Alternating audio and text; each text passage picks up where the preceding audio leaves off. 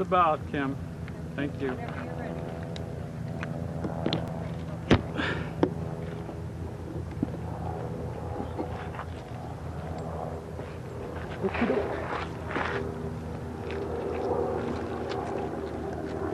want to thank all of you for coming out at the last minute today. The family really appreciates your support as you've been here from the beginning and continue to support them.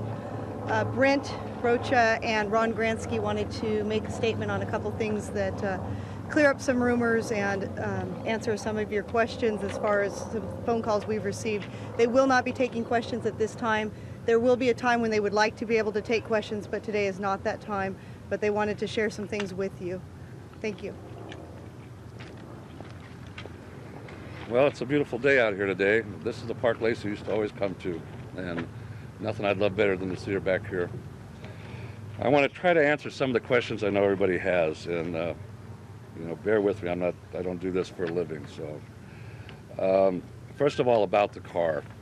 People are probably going to wonder how we found out about the car. We've driven by his house and we've seen a new truck there, and Laci's car's not there. So that's how we first found out about the car, and then.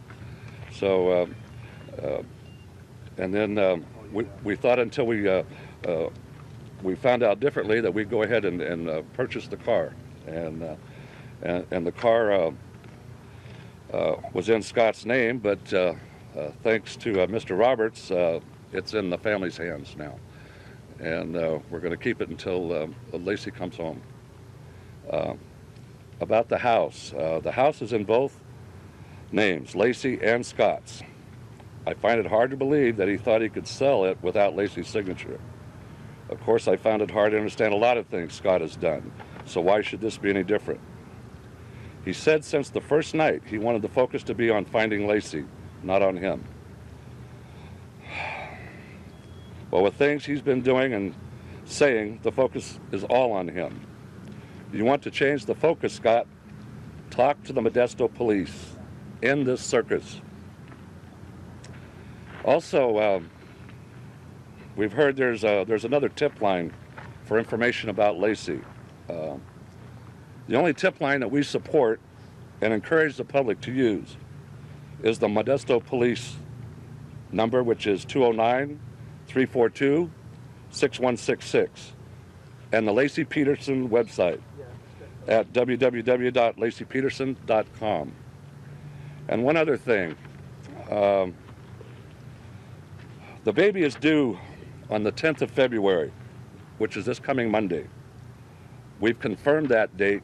It's not the 16th. I know people have been putting it in the paper and the news that it's the 16th. The date has been confirmed the 10th.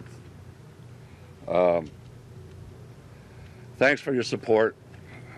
Without you folks, who knows where we'd be. But please understand that this is not the easiest times for us. And especially with the baby coming close, it's not that easy right now. So I'm going to let Brent talk to you for a minute. Thank you.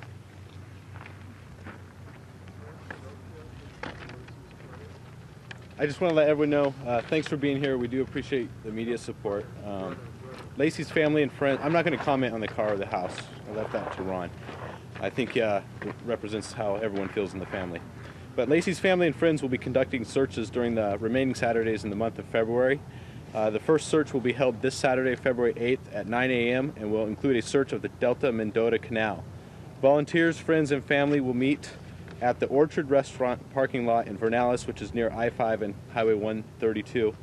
Other tentative locations on the following Saturdays may include Lake Don Pedro on the 15th and Lake Pardee on the 22nd.